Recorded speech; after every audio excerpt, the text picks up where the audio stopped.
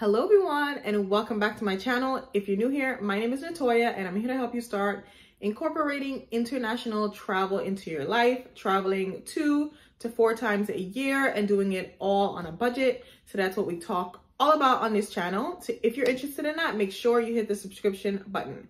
So guys, in this video, we're going to talk about how do you go about planning a trip to a country you know like nothing or very, very little about. So when I first started traveling, like this was me, like something would just interest me about a country, like something small. And then I would just be like, okay, I'm just going to go to that country. So the whole story behind me going to Sri Lanka for a month, this was when I was in high school. This urge to go to Sri Lanka, like it started. When I was in high school, my first job was working at Dunkin' Donuts, and my coworker, he was Sri Lankan, right? And he would come to work, and like when he heated up his food in the microwave, it was like so spectacular. It was so amazing. Like I wanted to get me some Sri Lankan food. So that was literally the reason behind me going to Sri Lanka. It was nothing deep. It was just the food smelled really good, and I was like, I want to learn some more. So a few years later, I booked a month-long trip in Sri Lanka and I ate a ton of food. It was amazing. Oh, it was so awesome to fulfill that dream. But yeah, I've traveled to many different countries because one small aspect or even a big aspect like the food, that's a part of the culture, it just sparked my interest and I was like, I'm gonna go. Even though I knew very little bit about the country. So what do you do if you're in this situation?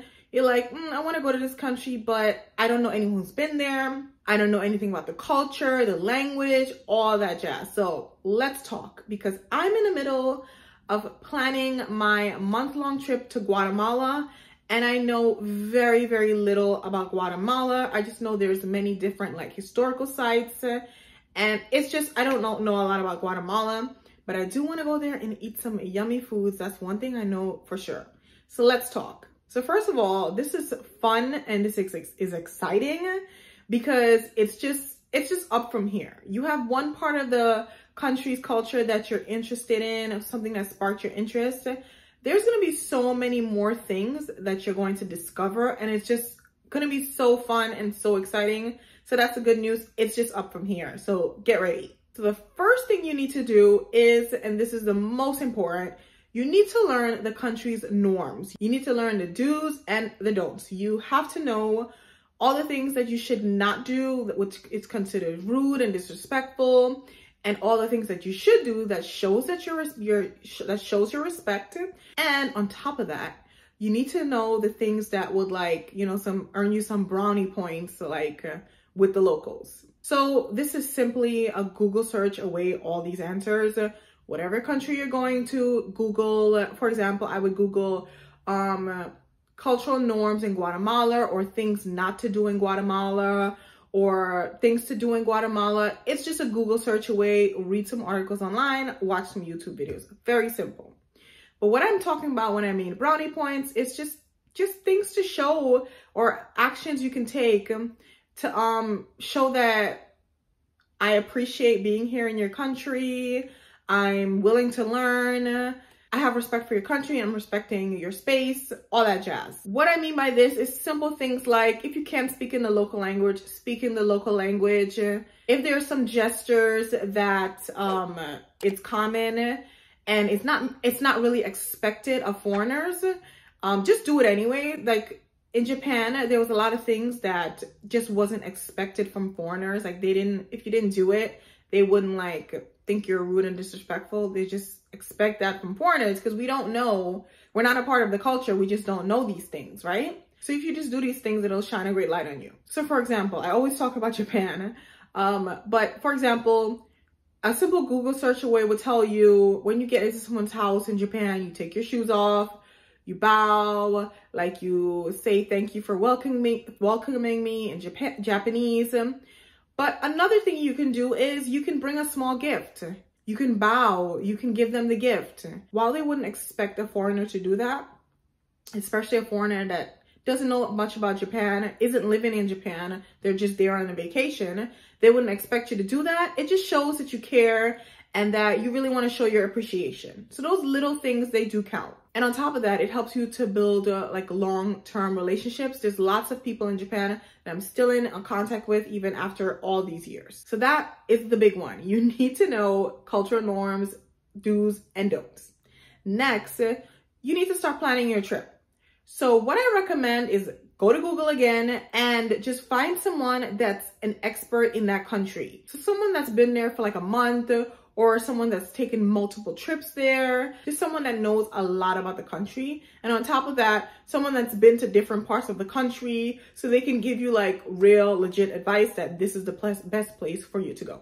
So I found this girl for Guatemala. She's gonna be my girl to help me plan my trip to Guatemala. Her name is Claire from Claire Itchy's Feet. I'll link her blog in the description because she has a lot of advice on Guatemala and she's gonna save me so much time. And I try to be like that for you on this channel. That's why I make so many in-depth videos about the places that I go to. You know, I like to stay places for a month and I like to travel to different places in that country. So if you don't know, I've been to Croatia. I made a playlist about that, and I made a whole playlist about Paris. This is a new channel, so I don't have all the countries that I visited, but I do have lots of videos on those 2 countries in particular. So make sure you check that out above and below. So yeah, like I was saying, make sure you find someone that's very knowledgeable, and what you're gonna learn from them is get an outline of your trip.